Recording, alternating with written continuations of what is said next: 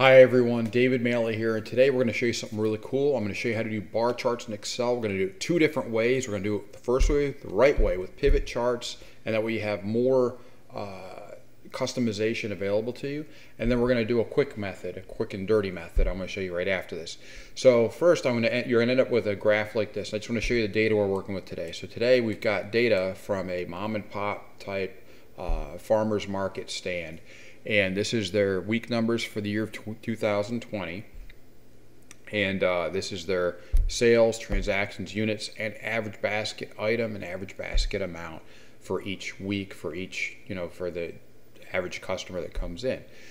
So what I've done here is I've taken this and I've created a pivot chart right here, right? And then from that I've created a this graph right here, which is a bar chart based off the pivot chart. And this shows exactly the breakdown of each week of the average basket items and the average basket amount, which is really helpful for marketing or trying to figure out a way to stretch someone's basket. So in this case, what I want to do is I want to show you how to build this from scratch. So let's take this and I'm going to delete this off. So let's delete that and let's get rid of the pivot chart because I want to show you how we're going to do it all. Okay, so we got nothing here, right? All we got is the data. So what I'm going to do is I'm going to click right here. I'm going to go to Insert. I'm going to go to Pivot Table. Now what I want to do is I minimize this and I want to take this area right here. But I don't want to take the full rows, right? Because I don't want the blanks down below. So what I want to do is I want to do this and then Shift and Control and down gives me the whole graph or the whole table, right? So I do that.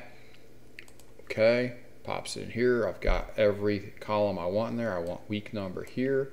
I want average basket items and average basket amount. Now keep in mind these are now summed and I don't want the sum, so I want the average. So let's go back to this, value field settings, and go to average, okay, and do the same thing for the other one. Value field, average, okay. Now what I've got to do is I've got to change this, the format, to number, commas, in case there were anything bigger there. And this one I would change that format to currency. Now look what happened. It didn't do it to currency, it did it to 2 decimals. So we got to do it again. For whatever reason, it's a bug in Excel that it does that. So the second time, see how it went to number instead of currency, even though you saw me pick currency. So we do that. Now it's correct. Now we got to correct these so they state it correctly. So let's get rid of this. We don't want average of average. All right, space, because if you don't hit the space there, it's going to give you an error. I'll show you what that does in a second if you don't. So if I take this one, I take this out, right? And I leave that. I've got average basket amount here, average basket amount here. What's going to happen is it's going to give me this error. See that? Because it already exists, because it's over here, and I can't have the same name over here. So let's do this. Let's just do a space. There we go. Bring this closer so it's a little bit smaller. Bring this closer so it's a little bit smaller. Let's correctly make this week number, just like we had over there.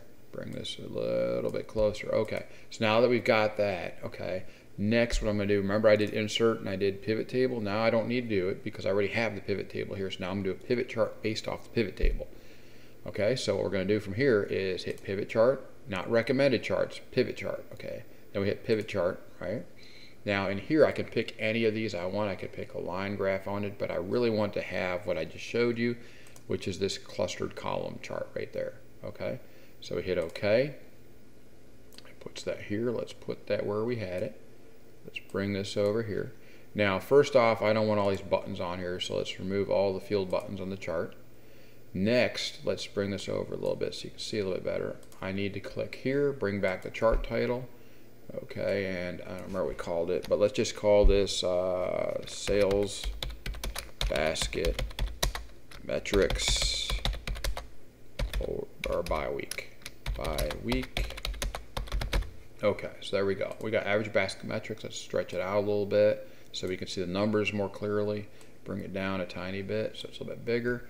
And there we go. So that's the pivot chart and pivot table method, right? Now I'm going to do the exact same thing, but I'm going to do it differently. So now instead I'm going to select ENF and the whole row, right? And then I'm going to go back here to insert, but instead of doing the pivot chart and the pivot table, I'm going to go to recommended charts. Let's go here and let's go to the bar chart, which would be this one, right? Let's pick this. It's a clustered column chart. Let's put this down here so it looks pretty similar, right? Let's go here, bring that here, bring that down a little bit.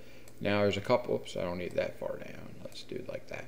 So now we'd have to go here and make this be the same. So we do sales, basket, metrics by week, and click off there. And then look, see where the legend is here? Well, maybe we want to change the legend. So if we go here, we go to legend, right? Let's go here.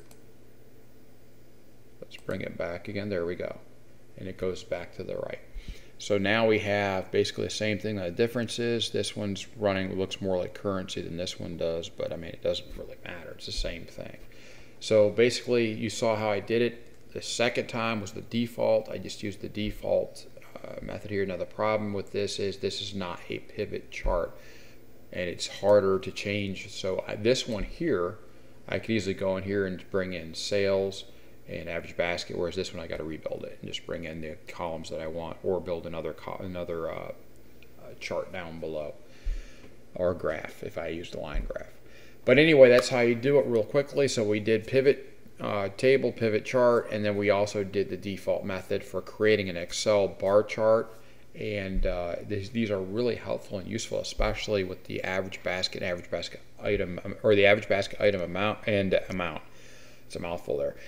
It's very helpful because you can actually track and see how people's purchasing power went up. Did they have, did their baskets increase? So like if we did a marketing campaign or a blitz, or did some emails here and marketed out and mailed out some coupons, maybe that's what happened here. Or maybe just the local traffic on this day and these days was stormy, and that weekend not a lot of people came in. That could very well be. And maybe this weekend was nice and sunny. Maybe there was something big that happened that day that caused them to buy an awful lot of stuff. I bet you that day, I think they told me that they sell lemon trees, and they're more expensive because they sell the 5-gallon ones, and those sell for between $50 and $100 each. So that would probably have boosted up the average basket amount, whereas the items were very low. So that would make sense there. Anyway, I hope you found this helpful and interesting. Please take a moment to subscribe, like, and share, and have a great day.